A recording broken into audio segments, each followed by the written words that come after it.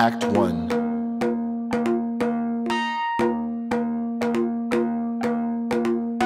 I shared a joint outside with a group of local scientists.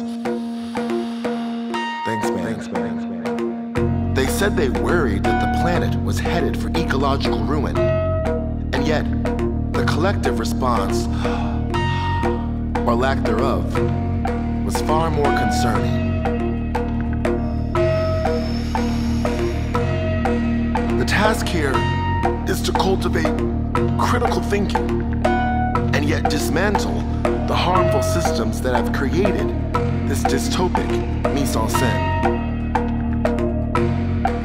We're talking about a very purposeful return to a matriarchal framework in which regeneration is prized above and far beyond extraction.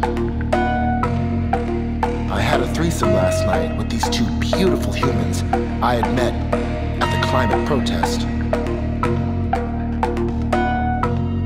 Both of them had worked for a nonprofit that aimed to help get legal support for indigenous communities and land disputes. The sex was amazing. I had forgotten how necessary a threesome is every once in a while.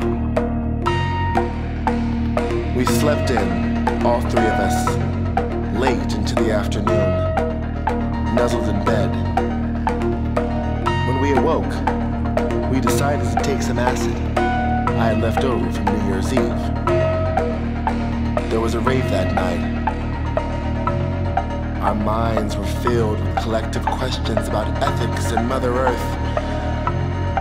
But our bodies,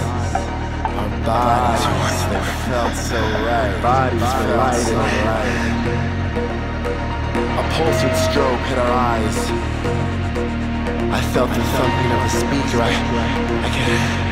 could feel it in my hands, in my throat. The smoke, I could barely breathe. The thumping, the bumping, the pulsing, and there was a sound. I can remember, I heard it so faintly, but then it came over me, and the sound of a song that went something like,